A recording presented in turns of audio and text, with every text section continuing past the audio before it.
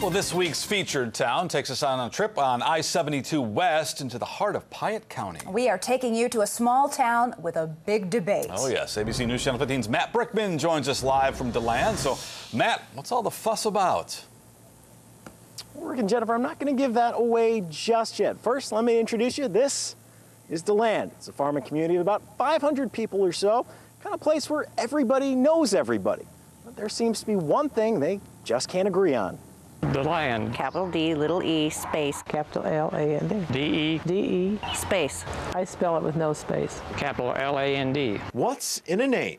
Well, in this case, 6 letters, 3 ways of spelling, and a great debate. Oh, I have seen it spelled so many ways. But which way is correct? We hit the local library to find out.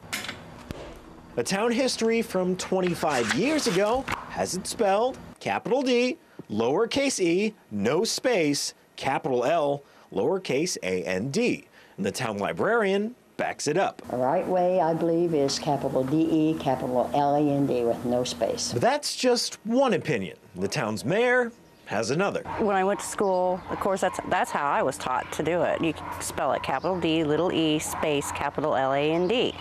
So I've always spelled it that way. DeLand's postmaster agrees. Capital D, small e with a space, capital L, small A-N-D. But that doesn't make delivering the mail any easier. We get a lot of Delano, if that's the way it's said.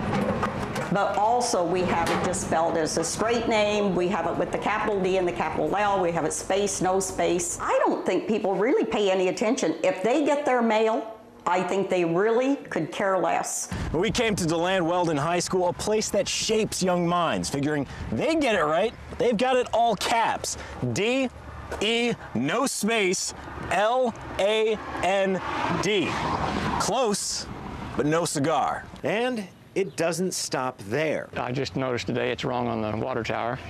No space. We, DeLand, we're way off. Bring it on. Whoops.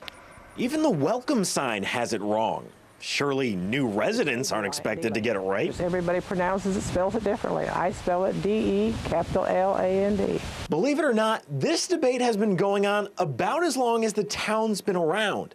We found a newspaper from 1941, and they couldn't pick a spelling. Even on the paper, it had the space in the heading, but then down below in the smaller print, it was the other way. It didn't have the space. To this day, the debate rages on, but locals insist it's all in good fun.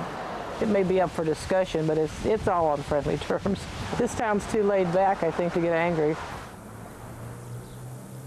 All right, for the record, the U.S. Census Bureau has it spelled capital D, lowercase e, space, capital L, lowercase a-n-d. Now, as far as how to pronounce it, DeLand or DeLand, that's another story for another day.